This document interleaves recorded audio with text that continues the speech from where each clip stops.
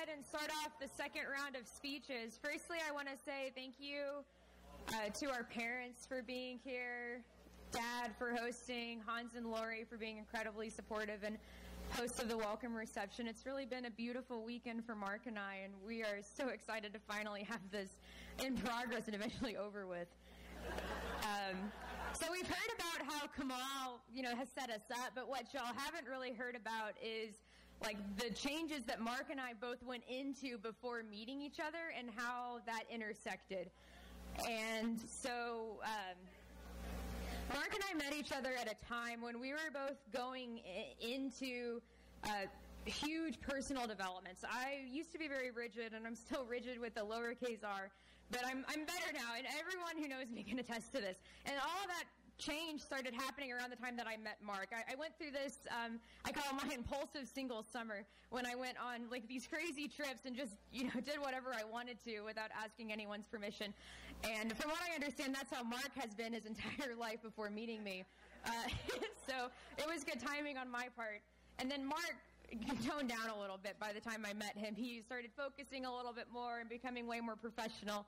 And the whole time that I've met Marc, or the whole time that I've known Kamal, I've been Marc curious is what I've been calling it. I was very, for the 5 years before I met Marc that I was really good friends with Kamal, I was always like, hey, when can I meet Marc? Because my friends know this. When two of my friends don't know each other, or when a friend of mine doesn't know me, it makes me very uncomfortable and I'm pushy about it. And all of y'all are shaking your heads right now because I'm like a connector, I'm the entertainer. And so when Kamal had this best friend that I did not know, who it did not matter if you were a girl or a boy, I was like, I needed to meet Marc because if Kamal loves him so much, he's going to be my friend too. And Kamal the whole time was like, it's not the right time. I cannot have my high school friends hating my college friends. It'll never integrate. And it took years. It took years of us breaking Kamal down until that fateful day when he finally got a visa to come here, that we orchestrated this whole crazy trip to go meet this guy we didn't even know in New York and just hang out with him for a weekend. And the rest is history. So I'm very happy to be here today. And this would be the moment in the speech in which I would thank myself for throwing such a beautiful wedding and doing all of this while being in law school and working.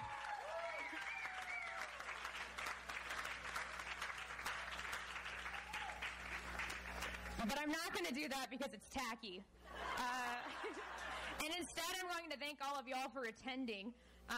Some wise parents of a friend of mine once told me recently that you can have an entertainer who can plan a party, but the people at the party make the party. And so the entertainer can only get so much credit. And so really, it's y'all here tonight who make this wedding so good, who drove here in literally freezing weather this morning to be here outside in tents. And we both thank you so much, and we're so happy to be here. And we just cannot wait to start dancing because really that's why we're all here. So please enjoy dinner, enjoy cake. Cake cutting will follow the speeches. And again, please come up to us and say hi. We're trying to make our rounds, but it's hard to get anywhere. But thank you so much. We love y'all.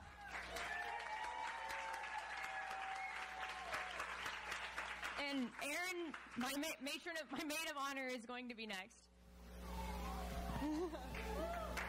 Hello, everyone. Hi.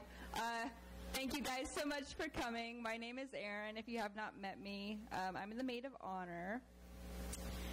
And hold on. I have it written on my phone. Technology. Okay, so I am also one of Moriah's selected introverts that she so graciously adopted. We met back in Seabrook Science Magnet, which was a very interesting school. And also Moriah at that time was a Andy Warhol devotee, a prophet of Cooperism, and also wore a tiara every day, so I was a little bit intimidated by her. But after college, we decided to move in together, and since then, we weathered so many things together. We weathered singledom together a little bit. We also had some toxic relationship stuff, and bonded over America's favorite sponge, Scrub Daddy, not sponsored. But all that intimidation eventually melted away, and I was left with love and awe. And like any chaotic, chronically single best friend, I always felt like I knew exactly what Moriah needed in a partner. Moriah's hardworking, sometimes to a fault, so she needed someone that would help her build her dreams. Moriah is ambitious, so she needed someone that would represent her proudly. Moriah is smart and strong, and so she needs someone who can hold their own in a disagreement.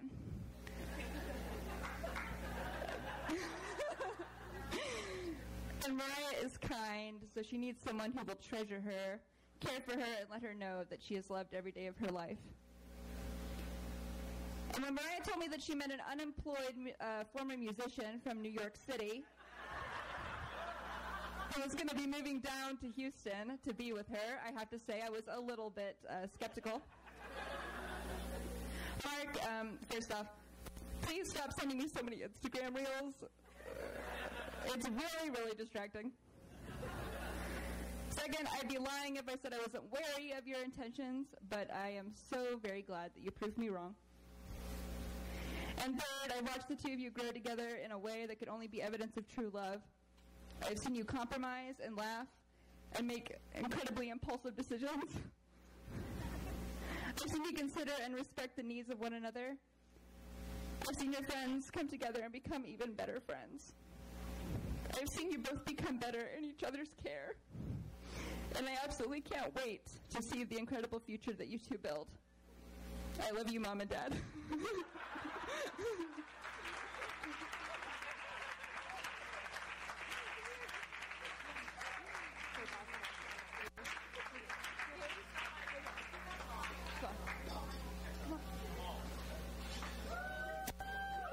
Next up is Kamal.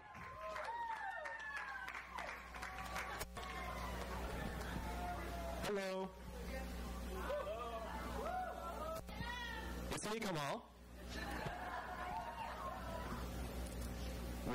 Wait. Today's obviously a special day for everybody, but it's really surreal for me to attend a single wedding for both of my best friends at the same time. Sometimes I feel like I'm being given too much credit in making this happen. It was kind of weird because I was the one putting a stop to this before it ever happened. Moriah's right. There were two friend groups, and they were never going to mix. One is the high school friend, and one is the college friend. And this rule was not changing. I don't know why I did it. I feel like I was too scared that the vibes were off. They wouldn't connect. So I made sure every high school hangout is high school hangout exclusive. Off limits to college friends, and vice versa. In fact, a year, or less than a year before Marc and Moriah met, I went to a Europe trip with Moriah to Europe in December. But I also went to a Europe trip with Marc, also in December, completely unrelated to each other. The stars were not aligning yet. The time was not ready yet. This two-friend group rule was presumably going to go on forever. But it all changed when I got my U.S. visa. I was waiting for 2 years, and I was going to have a trip in the U.S. And this is my grand return. Everyone was going. The stupid two-group friend rule is not going to be there for a while. So I had to vouch for both groups, you guys. They're cool, trust me. And I made sure that they're not going to embarrass me. And, we got close, but you guys made me proud.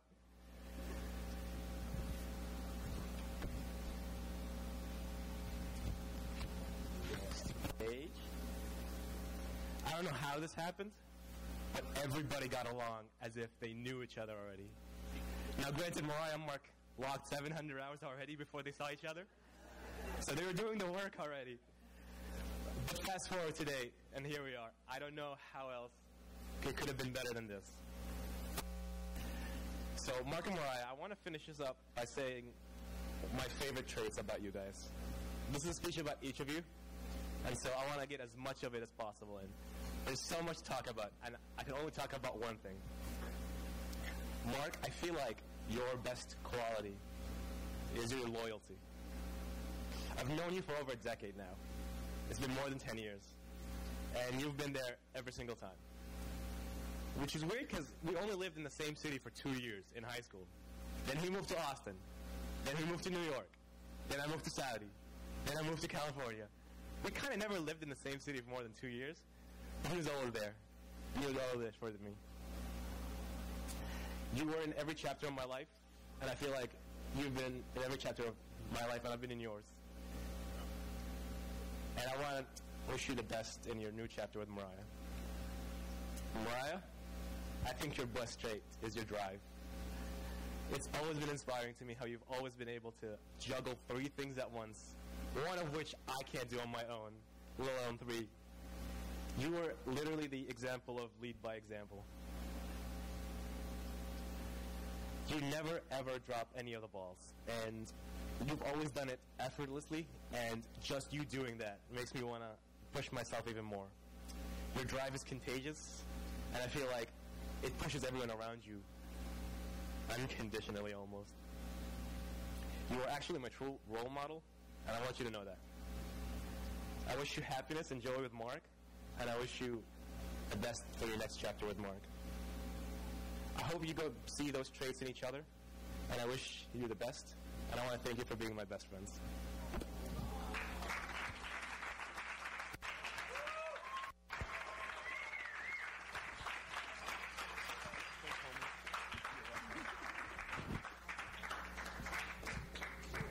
Who's next?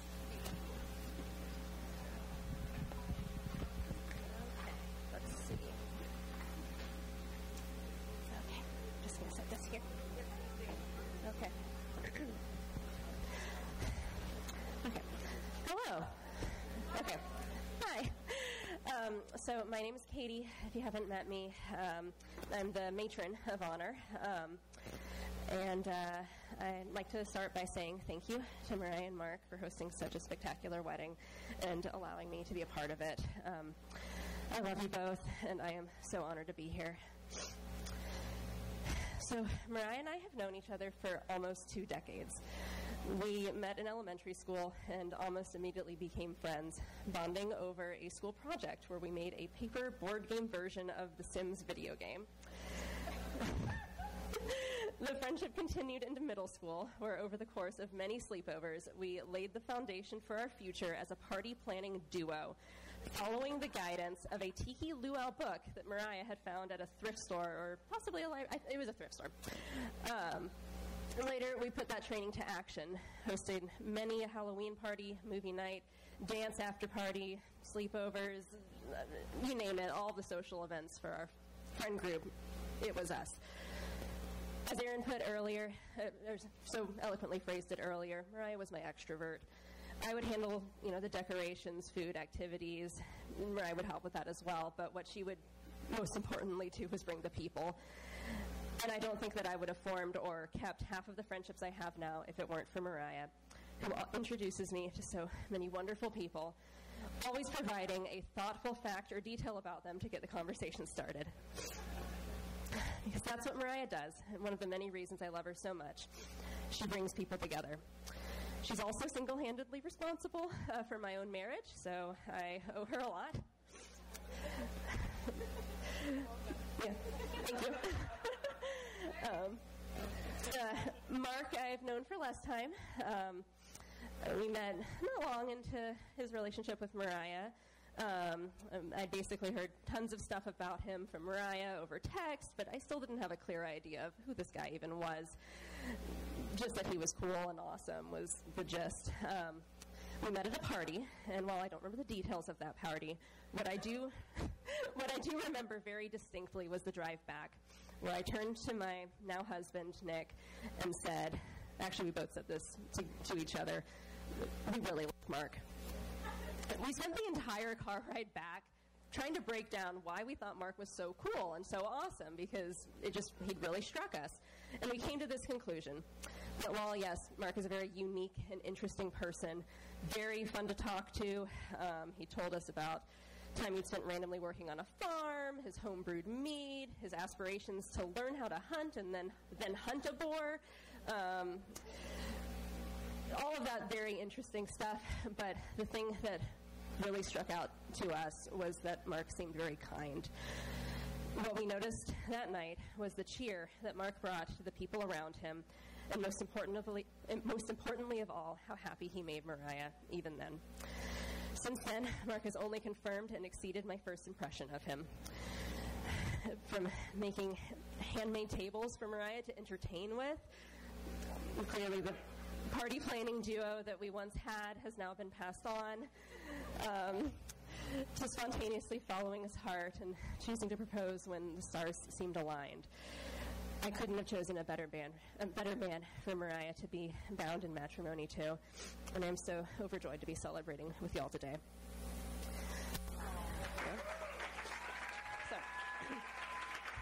So I'd like to propose a toast to a lifetime of happiness to y'all both. Thanks. Cheers. Okay. And I believe Jen is next. Okay, come on up.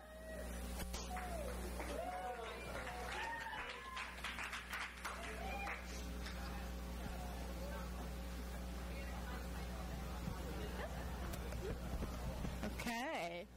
Thank you. And thank you, everyone, for waiting. I was the one who went to the bathroom. I appreciate it. And for those of you who don't know me, I'm Jennifer. I am the Maiden of Honor. It's a very unique role that I was bestowed. I'm very grateful for. I've known Marc over a decade now. And I'm just going to touch a little bit upon my favorite memories of Marc. Marc just said, oh no. But anyway, one of my first memories is when I first saw Marc in high school, and he had shoulder-length hair and, cut off T-shirt of a questionable band, and he had a chain attaching to his wallet. And I remember walking up to my mom and asking permission to be friends with him. I was like, is he dangerous? I don't know. And she said yes, which started this very long friendship that we've had. Just to talk about Marc and who he is, any of his interests, as kind of has been mentioned, he goes wholeheartedly into, whether it be mead brewing or Mongolia. He can throat sing. I don't know if y'all knew that.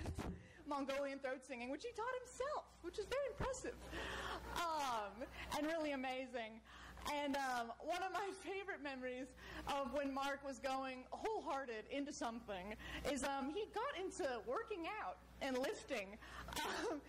And at one point he gathered us up in a little weight room to show off his squat and busted his jeans in front of everyone.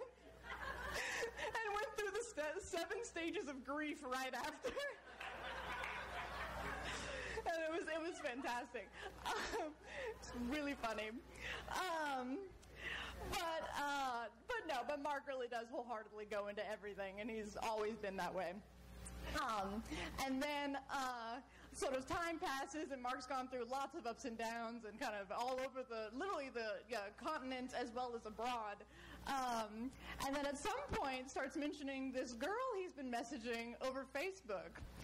And actually, I want to claim this. I met Moriah before Marc did, years ago.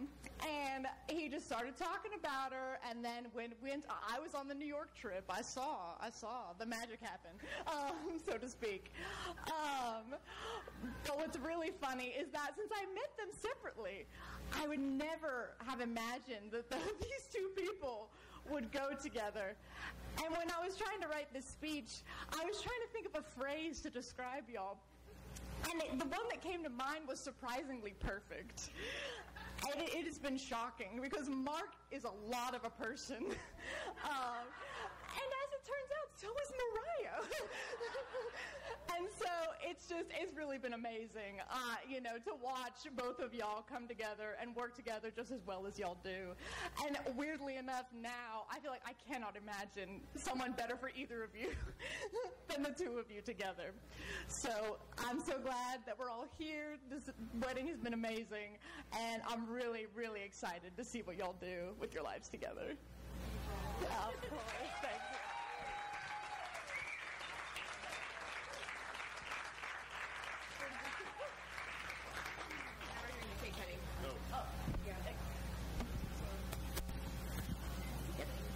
So now I'm going to cue this myself. We're going to do the cake cutting and then get on with the grand march, and then we'll start to dance, which is what I'm the most excited for.